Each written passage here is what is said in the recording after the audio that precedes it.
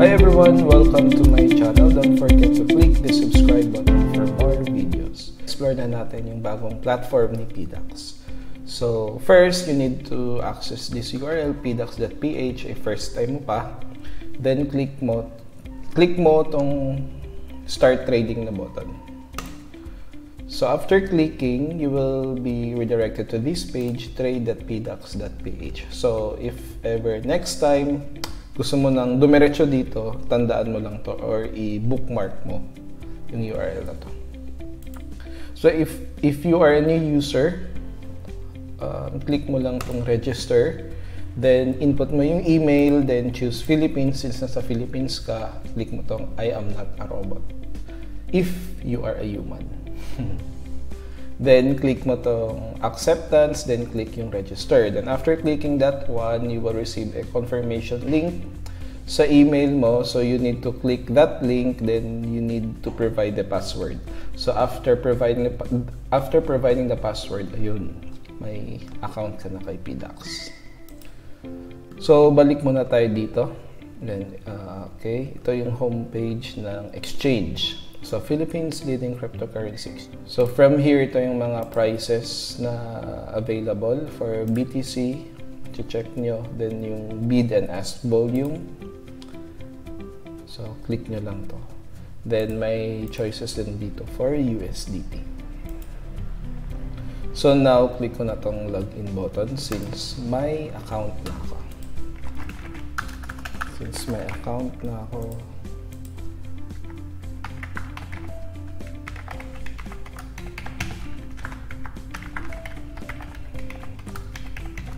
Click mo yung I am not a robot because I am not a robot. Log in. Okay. So upon clicking the login button, you will be redirected to this page, and ito yung default page, which is the portfolio. So under sa portfolio, nandito lahat ng total balance mo. Total balance means the sum of your digital asset and fiat currency. So ano itong mga digital asset? So ito yung mga digital asset. Then yung fiat is the PHP. And then ano pa ba? So click muna natin activities.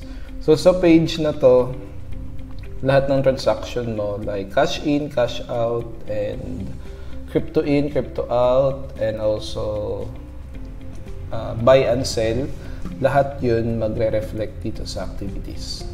For funds, if you want to add more sa PHP mo, click mo yung payment in. So later on the next video, I will teach you how to use this payment in feature. Same with payment out. So click mo lang. Itong payment out is if gusto mo na siyang i-withdraw. So pag i-click mo yung cash out, ito yung mga choices niya. Then for payment in, so ito yung mga choices din. So sa next video na yan. And then transfer funds. So ito yung bago, ano tong transfer funds. Okay, what is primary and exchange? So sa next video na natin yan i-discuss. Next is click natin tong trade na menu.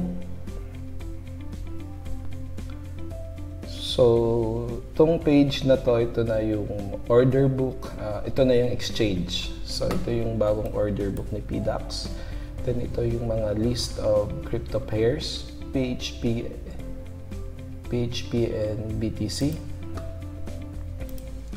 So ito yung buy, sell, limit market, FAK, bago tong FAK. So yeah, ito yung bagong platform ni PDAX. So PHP, XRP. Okay, then ito yung graph. Then so yeah, sa next video na natin to i-explore more. Then click natin tong digital asset address. So pwede tayong mag-add ng contact So, ito yung, for example, anong name like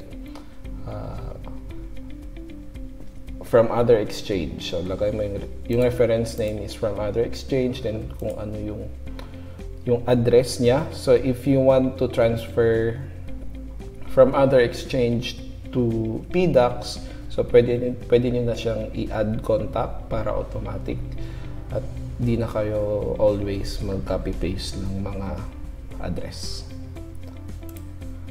And then, what's this? Okay, notification. So, no notifications for the moment.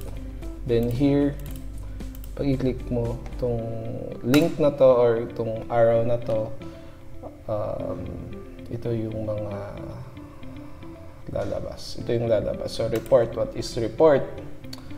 Okay, so pwede mo siyang i-export lahat ng reports na nagawa mo sa platform. Trade report, transfer fund report. So, this is useful para matrack mo yung lahat ng mga transaction mo. Then, for settings, nandito lahat. General. Pwede kang pumili. Okay, for now, PHP pa lang available. Time zone. Okay, depende kung ano yung trip mo. Kung gusto mong Africa, sige, select mo yan. Pero since nasa sa Philippines ka, so kung ano yung time zone natin, yun yung i-select mo dapat. So if you are a new user, click mo tong upgrade account. Kasi if you are a new user, hindi ka pa verified. So to upgrade and to increase your limits, you need to upgrade it. So kasi na-verified na ako eh. So may button dyan if hindi ka pa verified. Mag-upload ka lang ng ID at saka input mo yung mga details mo para maging verified ka. So once na-submit mo na siya, maghintay ka lang ng 1 to 2 days if yung mga na-upload mong documents are valid. Then once na-approve, verified user ka na. Then also you can change your password. So dapat tandaan mo tong current password mo kasi kung di mo tanda, di ka makalagin dito. Then security. So we can add 2FA. So to be secured, you need to add 2FA. And I think required din yung 2FA for crypto in and crypto out. And transfer out. So for now, yun lang muna. And check my other videos for more details regarding the PDAX platform. Thank you for watching.